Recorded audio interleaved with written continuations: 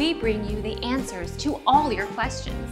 Be better than others. Enjoy the benefits of knowledge. Accept the answers from us. Curding is caused by the acidification of milk.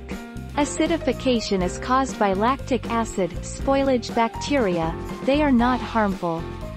Coffee is slightly acidic. Milk in coffee will curdle before it totally curdles in the carton.